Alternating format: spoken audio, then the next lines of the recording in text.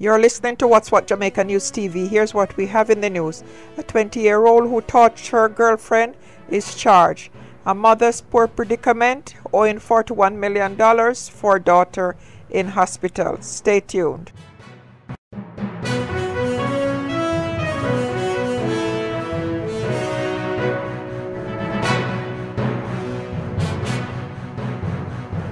And here are the details. 20-year-old man accused of torturing ex-girlfriend in college campus. On Monday, February 13, Matthew Hyde, age 20, of Bramer Avenue, New Kingston, who has been charged with assault resulting in a serious bodily harm, was due to appear in court.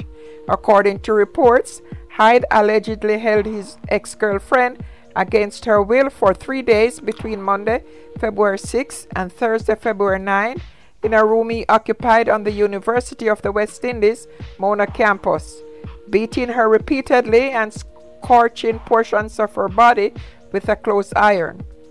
After the woman was eventually saved, a police report was made and Hyde was detained and charged. Additional charges against him are being explored as the investigations progressed, and the Office of the Director of Public Prosecution has been consulted by the police over this.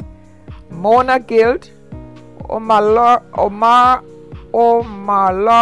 Wilson, the president of the University of the West Indies, is pleading with students to come forward with any information they may have on the assault of a female student on the campus.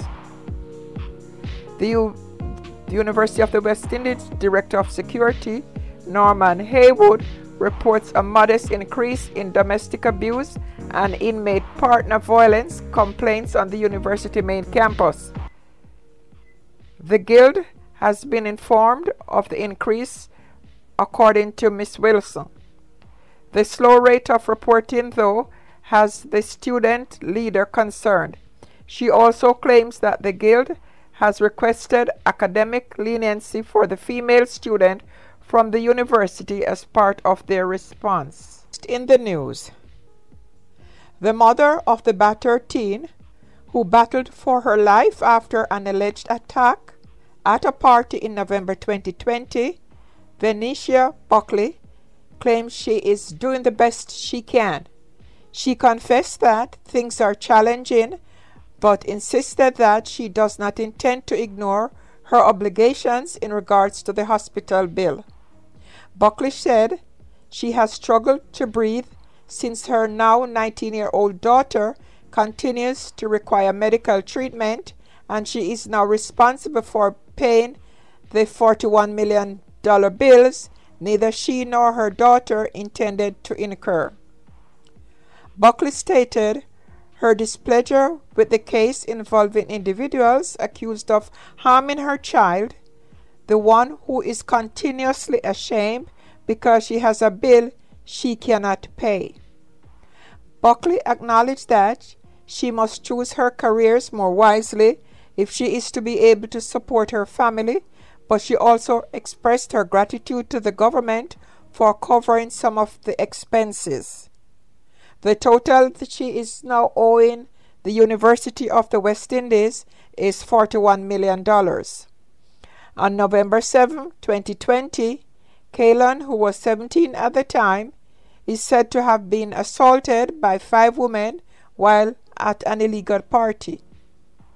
The women who allegedly attacked Kaylon in a fight and assaulted and stabbed her were eventually detained and charged. They are Casey Ann Lewis, also known as Chrissy, Shamika McLeod, also known as Kima, Nadine Aldridge, Yolanda Vassell, Timon Williams, also known as Rusty. They must appear in court on charges of unlawful wounding and intentional injury on November 6, 2023, in front of the Supreme Court. It's so disgusting.